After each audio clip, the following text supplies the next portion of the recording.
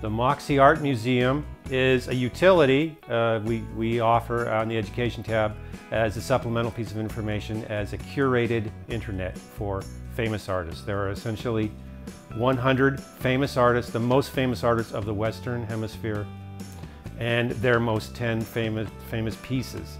So this enables the user, someone who doesn't know about art, to quickly be introduced to things that they should know and to then show students and have students look up pieces of art. At the same time, it's curated, so there is not stuff that's not appropriate.